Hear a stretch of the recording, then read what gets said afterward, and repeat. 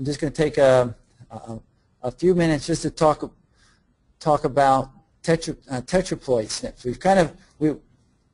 I thought we would be further along at this point, but it's taken us a lot longer to move through this, the diploid analysis. But I feel that we've gotten it right to this point. And so during the week, I have a talk where I go into more of the details of those two diploid maps. And so I'll be presenting more of the data. I was kind of doing more of the process of walking through this right now for you as the mechanics of it.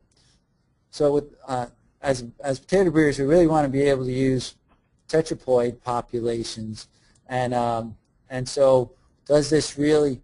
How do the SNPs behave in the tetraploid material? And so we're using the Illumina platform, and we're using the Genome Studio software, and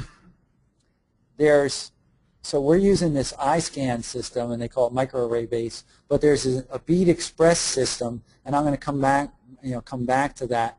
So there's other platforms within Illumina that also can be used that don't require you to, well, you can use a less number of SNPs, ones that maybe are only important to you. Okay, so with the tetraploid, we got it gets a little more complicated because we have 5 marker classes, but then there's also this question about if we have any nulls and how does that play into that. But when we're working with the diploids, we really just have the 3 clusters. So Candy-Hansi, in looking at the data coming out of SolCAP, we have the russet mapping population, plus we also have some tetraploid genotypes in the panel, has been able to look at the data from a tetraploid point of view. And so here is a nice situation where we have the 5 good clusters to work with.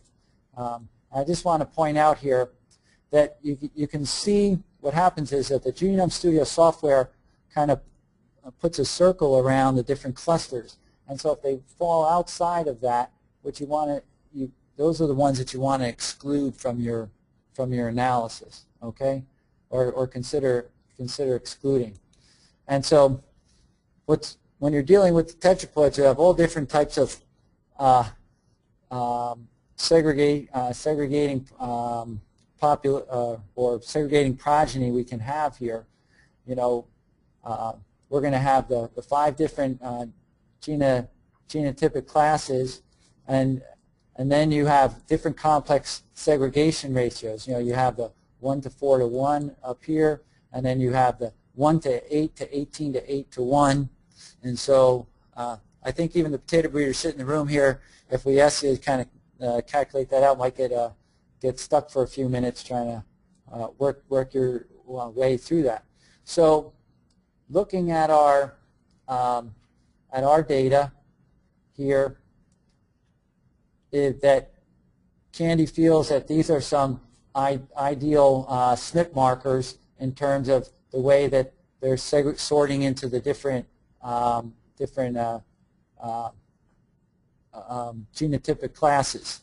So you got to be really careful on handling the data. So in the diploids, everything was based on a 3 cluster call I told you about. Candy going through SNP by SNP, and so she's also doing it now from a tetraploid point of view.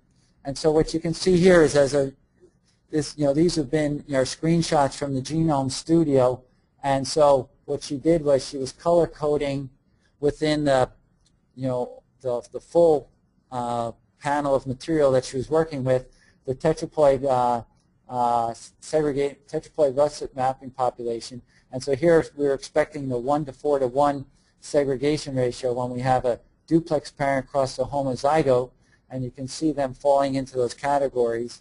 And then over here in the other screenshot, we had a duplex parent cross to the other duplex parent, and you can see them falling into the 1 to 8 to 18 to 8 to 1 segregation pattern. So this is, to me, very exciting that we can have this type of segregation data.